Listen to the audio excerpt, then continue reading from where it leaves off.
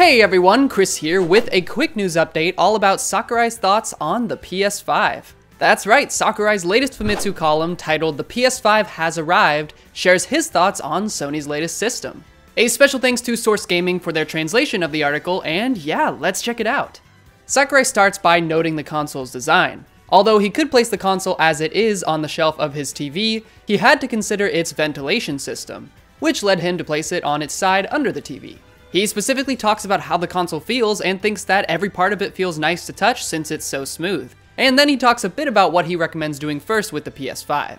He does discuss a few problems he had with transferring over his PS4 cloud saves. He also highly recommends everyone to play Astro's Playroom, as it acts like a PlayStation archive, and he thought it was a fittingly fresh start to the PS5. He finds hard copies of games difficult to manage, so he appreciates how quick the downloads are when downloading his games to PS5.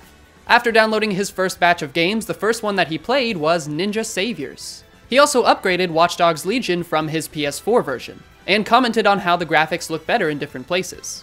Now, Sakurai does feel that the built-in hard drive for the PS5 is too small, comparing its 600GB to the PS4's built-in 2TB. He also hopes that the supply problems will be resolved soon and acknowledges the difficulty people are having in trying to pick up a system.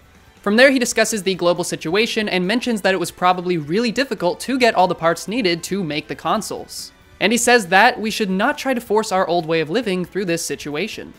Sakurai ends the column by explaining that he believes if shortages can be resolved, the PlayStation 5 will entertain many people for a long time, and he does expect an increase in future availability and development. So it's pretty fun and interesting to hear Sakurai's thoughts on all this. After all, he is a huge fan of gaming, so it makes sense that he would pick up a PS5, just like many of us I know are at least trying to ourselves. So what do you think about Sakurai's thoughts on the PS5? Let us know down below, and once again, thanks to Source Gaming for the translations, and be sure to subscribe to Game Explain for more on Sakurai and plenty of other things gaming too. Till next time, bye!